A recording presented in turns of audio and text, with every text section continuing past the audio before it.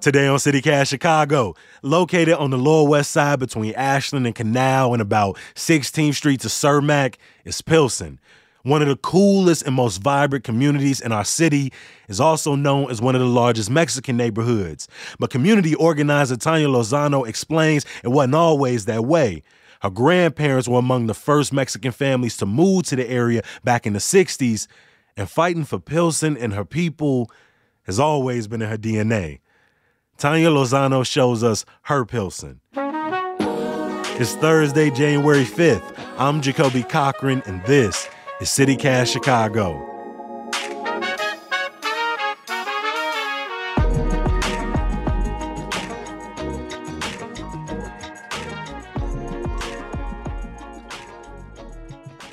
We are back with another CityCast Chicago neighborhood guide, and we are in the neighborhood of Pilsen with one of my favorite Chicagoans, Tanya Lozano. Tanya is a cultural organizer. She is the founder of Healthy Hood Chicago.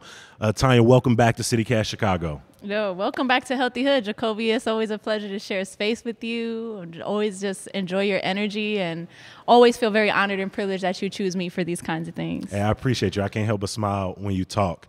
But can you describe to people where we are right now at Healthy Hood Chicago? Because this is a place I have come for mass and for rallies and for birthday parties where I left and came back the next day to do yoga to get my mind and my body back. Be comprehensive, brother. And so this is a huge place in this community. Can you describe Healthy Hood Chicago to people when they walk in the door? For sure. First and foremost, this is a church building. And like most beginnings of revolutionary movements, it starts in the basement of a church. And that's really where Healthy Hood started. We provide a variety of different programming, fitness, wellness programming. We have the downstairs recreational center where we have the majority of our classes. And then in this space where we are right now, we call it Holy Ground. And this originally was a very traditional church space. You know, as we have this conversation, we'll learn about so much of the things you're involved with. But this neighborhood in Pilsen is never far from your mouth when you are identifying yourself. How central is Pilsen to the story of Tanya Lozano? Oh, my God, it's everything. It is literally what made me who I am. My family has been here for generations now. In fact, the Lozano family was one of the first Mexican families to move into the neighborhood. At the time, it was mostly Polish and Czechoslovakian immigrants. And I remember hearing stories from my mother because she moved here from Gary, Indiana. And they grew up in a black neighborhood in Gary, Indiana, and that's kind of how that my Mexican family learned English. And so they had a lot of that slang, they had a lot of that energy. And so when they moved to Pilsen, they were looked at as outcasts, and they were harassed, and they were called horrible names. People would ask them, why do they talk like black people and things like that. But slowly but surely, this neighborhood started to welcome more and more Mexican immigrants, and it really has. It's always been obviously a community of immigrants, but it's been Mexican for quite some time now. It's also where my uncle did the majority of his organizing work with the tortilla workers. He started the union there. And now there's a library here named after him, Rudy Lozano Library. And so we just have deep roots here. There's a lot of places that you'll go where you'll find like even pictures of my grandparents and things like that, because they really are, we're just so rooted in this neighborhood. And the people here, like, there's something about this community. Anybody from Chicago will say, when you come to Pilsen, like, be prepared to be greeted. I believe in 1960, the Mexican population in Pilsen, Mexican American population, was 14%. By the end of the decade, the majority of the people in this neighborhood were of Mexican descent, Mexican American immigrants. But I love that you remind people that the story of immigration in this city is not, just all rosy. The white flight that took place in a community like Pilsen spurred a lot of organizing in this neighborhood for people to fight for resources, to fight to make sure the schools were adequate places that Spanish language speaking people could go. I was looking it up, and before the 1960s, if you spoke Spanish, you were put in special education classes. Man, bro, my mom tells me this story that she went to Cooper School. That's right here in Pilsen, right? Growing up in elementary school, if you spoke Spanish, you would get hit, physically hit. it does cause a lot of, like you said, it's not rosy. Immigration is not like a rosy picture, right? There's all of these different complexities that come with that. And then also just integrating, assimilating to a new culture, and then watching the white people leave because you're there. That's a lot to deal with. Yeah. I'm excited to continue to learn more about your personal history, the history of this community. A neighborhood that is home to as much culture as this one, you can smell it in the streets. And if you walk into a spot, you can taste it. What are some of your favorite places to eat in the neighborhood? My favorite restaurant of all time in Pilsen is called Casa del Pueblo Taqueria. It's next to the supermarket. And if you go in there, the big round table right when you walk in, there's a picture frame with my grandparents there because they ate there every single day when they were alive at the exact same time every single day. When we were kids, until they died. When you're little, as a Lozano, you always just order rice and beans and you mix them together and you eat them. But then as you get older, you get to try more of the stuff. It's cafeteria style, and it's these older, I call them like comadres, which are like older middle-aged Mexican women who serve you. They are the sweetest people. If you go there enough, they'll know you by name. The owners have been there forever, and it just feels like home when you go there. It smells like home, and the food is just absolutely amazing. The best thing to get there is the beans, but when I go there, I love the plate of barbacoa. So it's barbacoa with rice and beans. You get either flour or corn tortillas. They have great horchata. They have great aguas de piña, jamaica, and things like that. So that's the place that I would say is closest to my heart. I would ask like new places. Frida Room is one of my favorite places to eat, like brunch, go there, take meetings. La Luna is another place that I absolutely love, and they have supported our work several times here at Healthy Hood. What you grabbing when you pull up? What do I get there? They have the birria tacos that I really love there. And also their carne asada is so good there. Come on. Yeah, just delicious, delicious. Pilsen Yards is another place we like to hit up on Sundays. If we're taking a big group over there, the host always knows us when we walk in because we never make a reservation. I went there for the first time after the Black and Brown Unity concert a couple summers ago. And it was a good time. It was a good time. It's a dope spot, and they have this really cool like special room that's in the cut that's called the Alderman, and you could rent that out, and it's super like speakeasy style. KY is a fine dining restaurant, and across from Talia Hall. Oh my God, it is the most amazing food there. Like if you want to take somebody on a fancy date or something, you would find anything from like a short rib to, calamari to, it's just like, you really don't, it changes because it's fine dining. It's so delicious. I had it on Sunday after I went to the Love and Nappiness concert. I think one person got the salmon, so I got to try that. I loved how it was presented. And then me and the homie both got the short rib. That's my favorite, the rib. It was good. And the Madeleines, I don't know if you tried them. Cornbread Madeleines. Gee. Oh my God, they're so good. We always take one to order home. We took like 3 minutes to describe it because the outside is so crispy, so flaky, and then you bite into it, and it is the softest cornbread texture. And then they got the butter. The butter. The butter. Come on. Oh, you know what? Now that I think about it, delicious things you can find in Pilsen. Ivolina's tamales. The best tamales in Chicago. Period. Like, they are amazing.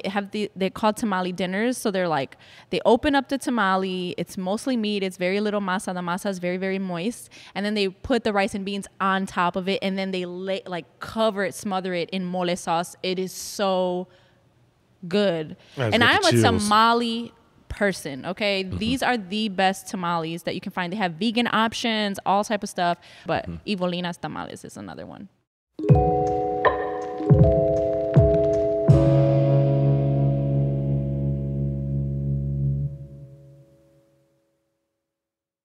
When you think about Pilsen, what are just some of your favorite things to do in the neighborhood, whether it's, places to shop, places to visit? My favorite thing to do in Pilsen, well, obviously be at Healthy Hood because we have a ton of programming. It feels like sometimes we don't have to leave.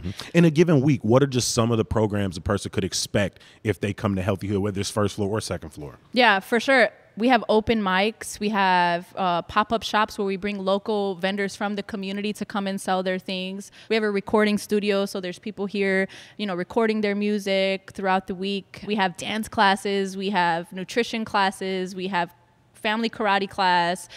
So like I said, there's just things going on at all times. There's never like a moment where this place is empty. What are some other organizations, some other things you like to do in Pilsen when you step outside of this beautiful space? There's so many amazing things happening in Pilsen, specifically in the arts community. There's so many really cool galleries and small spaces. I know for me, the Mexican Fine Arts Museum is something that sticks out since I was little, just knowing that we have a space that showcases those things. There was an exhibit at the Mexican Fine Arts Museum that was the Black and Brown organizing history of Chicago, and Mayor Harold Washington and my uncle Rudy Lozano were featured heavily in that exhibit, and I just remember feeling just so seen. The Resurrection Project is another organization here that does incredible work. Obviously, we're facing gentrification like every other urban community of color right now, but they do an incredible job of finding property and placing low-income people there, and really creating systems where they can sustain those people and give them the support that they need. So yeah, there's a lot of organization. It's rich in organizing, Pilsen. Yes. And like you said, it comes from history, like a history of rich organizing here. When you move through Pilsen, you talk about how vibrant this community is, how much color there is. What are just some of the things people have to see when they come through this neighborhood? Some of the things they have to see. I would say that the art here, obviously the murals everywhere you go in the Pilsen community are absolutely beautiful. There are murals here that have been here since before I was born. Some of those have been retouched up, and they really do tell the history of organizing. Like, people come from all over the city to contribute to the art here. If you go downstairs of Healthy Hood, you'll find that every mural downstairs is of a revolutionary in the Black and Brown community. We have Chairman Fred downstairs, Elaine Brown, who was in the Black Panther Party. We have Malcolm X, Harold Washington, Rudy Lozano. And I know they have like art tours and things like that, but I really just tell people, like, just drive around, like, spend some time, because there's not one place you can go to find them. They are literally everywhere. I would say, what else? Benito Juarez High School was fought for by this community, the Mexican community, so we could have our own high school. But they put this whole display of Mexican traditional statues where you can walk around and see these massive statues of Mexican heroes and things like that outside of the high school, and it's really, really beautiful. I mean, in this neighborhood, you've gone from, little girl to young person to grown woman to raising your own little people. That journey, I imagine, is challenging, but also beautiful. Can you speak to it a little bit? For sure, yeah.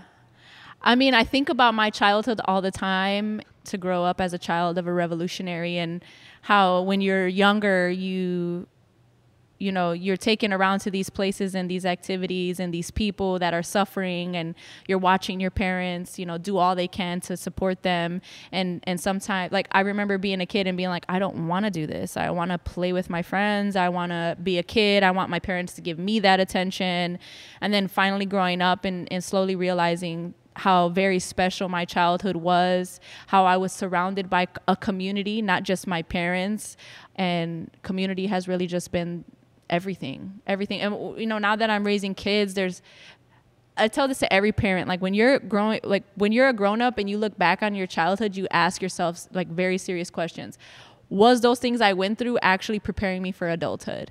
And I know for me at home, I got a lot of that. I got a lot of really valuable education, but from the public school system, I did not. And so as an adult living in this community, I had to really, like, come to terms, like, do I want to send my kids to public school? I have them at a Waldorf school, which is in the area. It's Urban Prairie, right on Ashland and 13th. And it's, it's a completely alternative learning kind of institution. And I had to fight to get my kids scholarships there. They didn't have a scholarship fund when I originally applied. And it's way too expensive for people from our neighborhood to go to. I am proud to say that we created a scholarship fund there. So now other Black and Brown kids will have access to that education in this community, which is the community that they're closest to, which makes sense. And now they're in the process of becoming a public charter school so that more of our kids can go there. And that's because we fought for that. And so All of that comes from growing up with a mom who fought to get my school changed, the name of my school changed to Rudy Lozano, fought to get another school built because ours was overcrowded, like knowing that you don't have to take no as an answer, and fighting for the resources that our community ultimately deserves. I want you to give that last pitch to the person listening to this neighborhood guide, because you know Chicago, so many neighborhoods, so many areas. What is your pitch for somebody to come through, pull up on Pilsen, and immerse themselves? I would say, if you're coming to Pilsen and you're trying to immerse yourself, first do a little bit of research. Find out the history of the neighborhood, who lives here. Don't go in there with any like pre-notions, pre-assumptions, or anything like that. You'd be surprised how diverse this community is. I know, off rip, somebody would tell you that it's predominantly immigrant and Mexican, but that is changing now. There's a ton of creatives, specifically of color, that are coming here because this community is attracting that demographic. It is, in my opinion, the arts district of Chicago. I think it needs to officially be named that. But it's a vibrant community, and what I know of Revolution is that the creatives are the soul of Revolution, are the soul of the nation. And that means this community specifically has a lot of power in the direction that the city is going to go in. And so if you're coming here, just be open-minded, be willing to learn from who it is that you're around, and just know that if you do come here, you're going to be welcomed with open arms, because people are ready. People are ready to grow, and community is what we do. Tanya, I really appreciate you. We're going to put some places that weren't in this conversation on the guide, so people should make sure they go to CityCast Chicago at Instagram to get the full neighborhood guide. Places like the Oppo Cultural Center, the National Museum of Mexican Art. There's just so much happening in this community, but I appreciate you, Tanya, for sitting down with us here at Healthy Hood Chicago. I love this space. I love being here, and it's always a pleasure to talk to you. Same. So glad you came through, bro.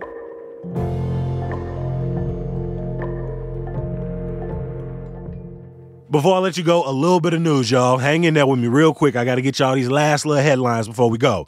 Chicago public school students will be back in the classroom next Monday as another uptick in COVID grips the city. But according to a Chalkbee report, no one at CPS is keeping track of how many students have been receiving updated booster shots.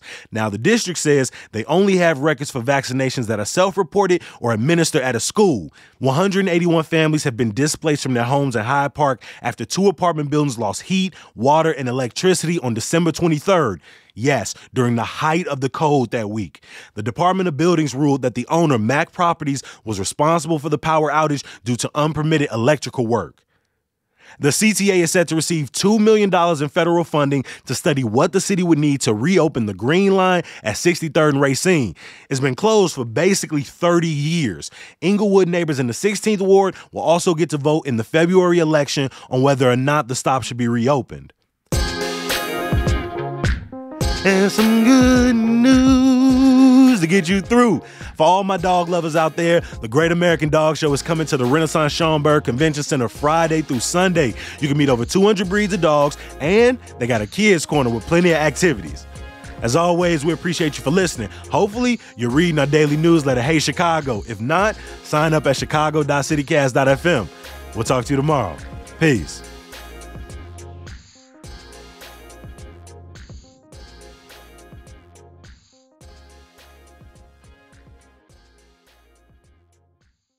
It's Thursday, January 5th, 2023. All I got to say is happy birthday, T.